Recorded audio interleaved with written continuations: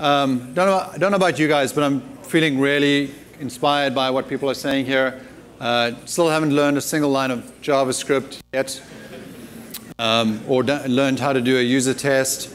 But starting to feel like the theme here is people, empathy, sensitivities to what others have to say, what they think about. And our next speaker, Julia Orson, who is a senior lecturer at Harvard Business School, teaches product management. He's going to talk a little bit about her experiences and give you insight from what it's like to be somebody who actually has to transfer these skills from the folks that seem to know to the folks that want to know. So everybody, Julia Orson.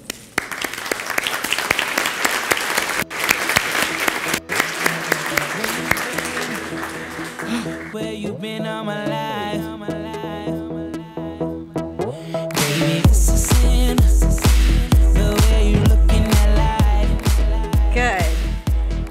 So as Richard said, I am a professor at Harvard Business School now, but I have a past life working with products as a practitioner. And so I'm going to talk a lot about that today, an insight that I then bring into the classroom. Last week was a tough week for me. Last week, I had the unfortunate experience of all three of my kids' grandparents being in the hospital. That's my father-in-law on the left. You can see me peeking up on the top with my mother. My ex-husband and I were doing selfies to each other in our two hospital rooms, and then his mom went into the hospital the next day. Why do I bring this up? My first is it's an excuse for this presentation. It's not as sexy as some of the presentations I've done in the past. But the other is, while I was sitting in the hospital bed and while he was sitting in the other hospital beds or next to the beds, we had a lot of thoughts about the user experience in hospitals and in healthcare and what our parents were going through sitting in their beds. And it was deep insight for me. I'm a product nerd, so I'm constantly evaluating. How many of you guys in the room admit you're always evaluating products that you use, right? An app, a tool you buy on the shelf at Home Depot, whatever it is, we're constantly looking at them and saying, who came up with this? What were they trying to solve, right? So user experience doesn't stop. It's not just in the discovery phase. In my class with my students, we spend the first semester, it's a full year course, we spend the first semester just doing discovery. And they all come into the class with an idea. It's at ideation stage only. They haven't built anything yet.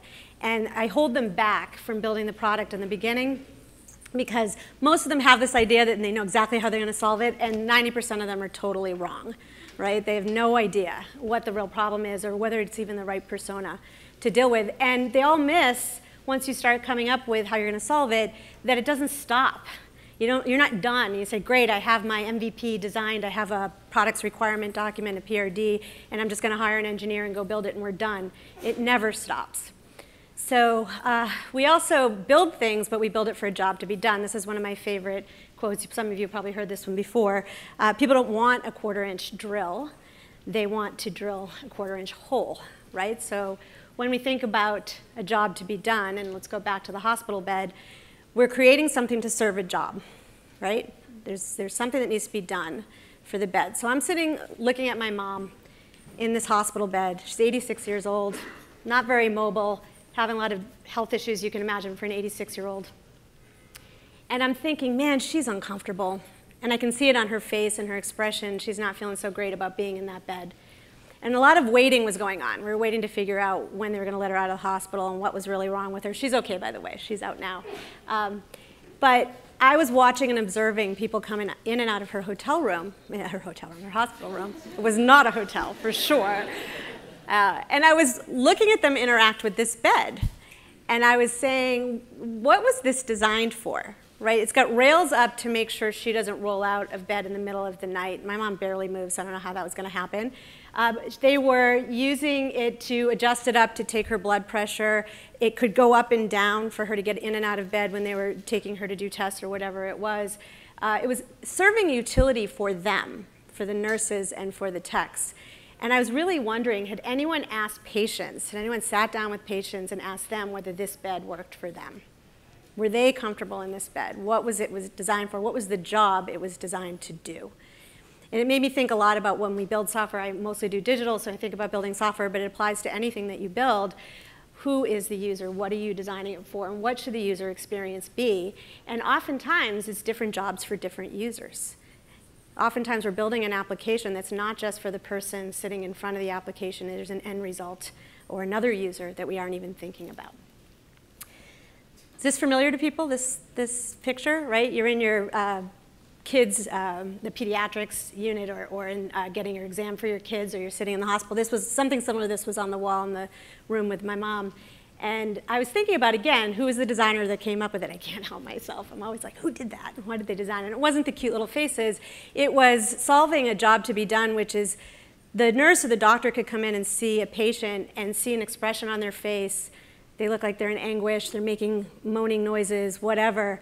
They generally look unhappy. But their threshold, the patient's threshold for pain or discomfort, is very subjective. And having something like this that's designed to just say, how are you feeling in your own words and your own feelings, because you're a human being, was a way to solve for understanding their patients better. This was better than that hospital bed, in my mind, right? This was a better design, a way to understand their user and get empathy for their user based on how they felt.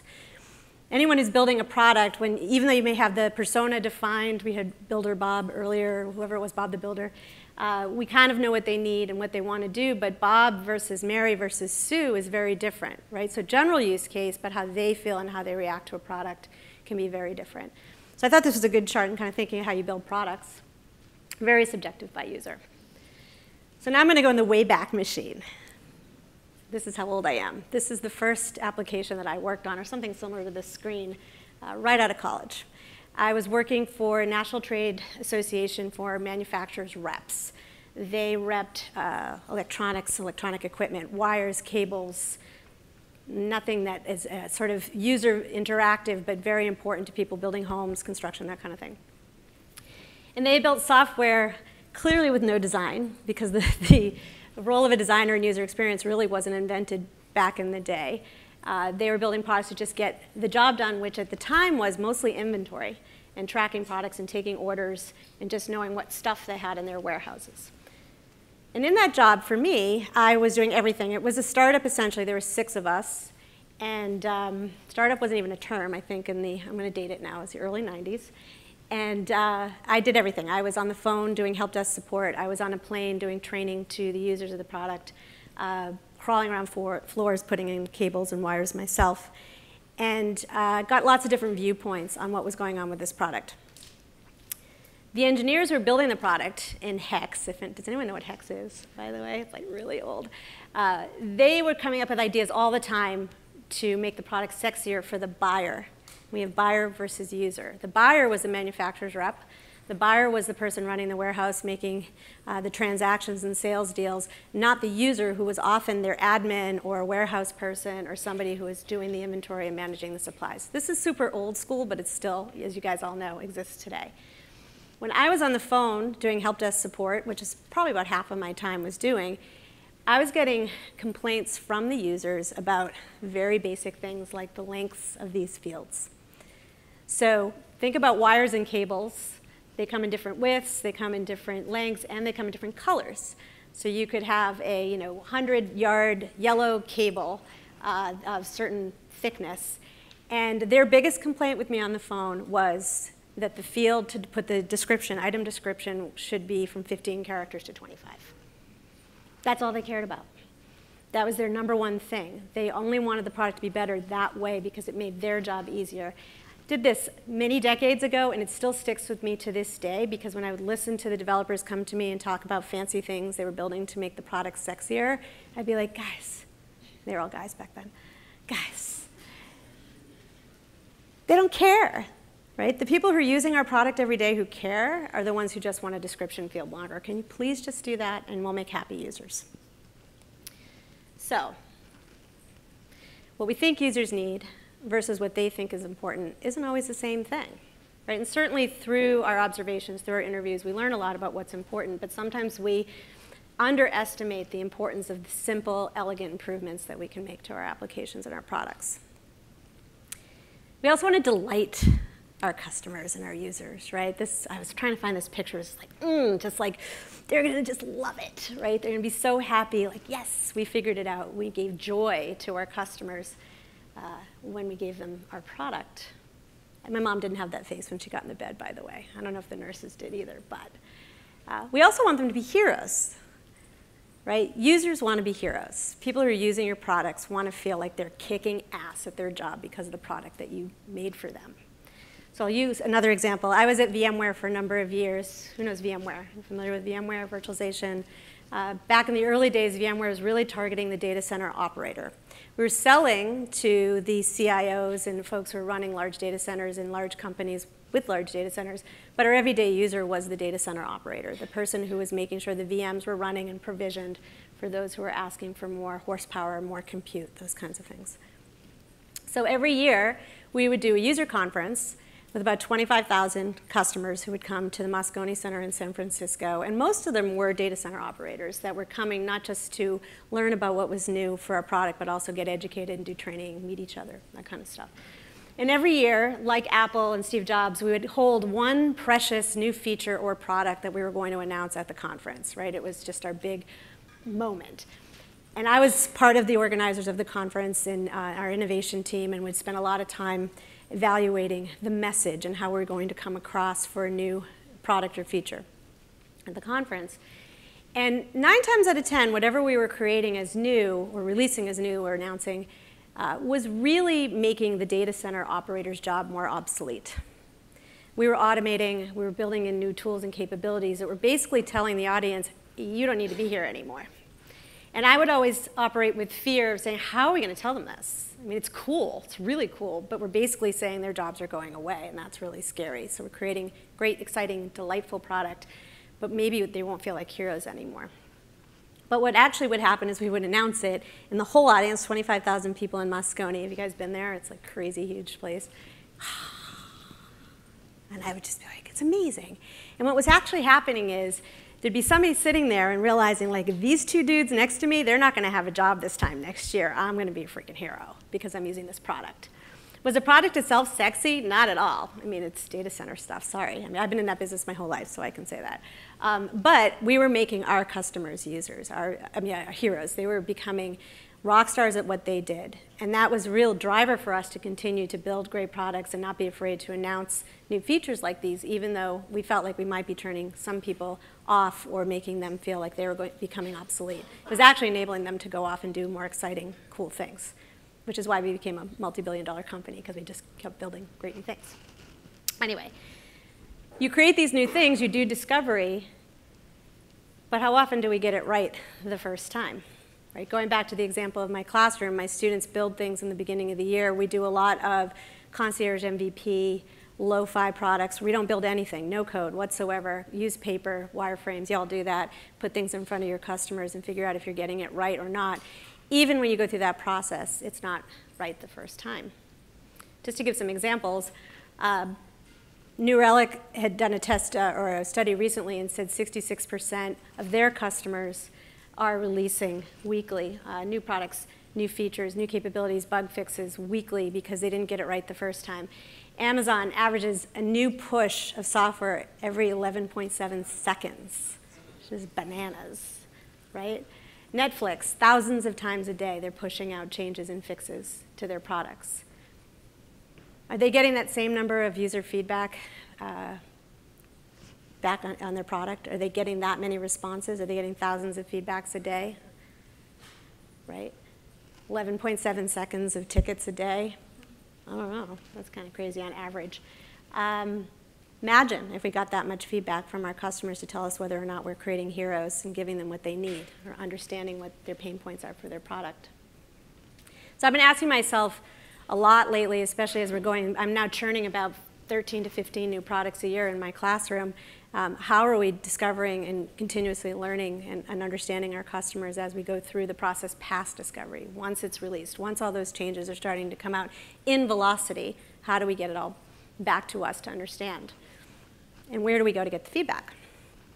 So we start with our customers. We talked about that already, right? We meet with our customers, our users. We understand the buyer versus the end user and what they're doing.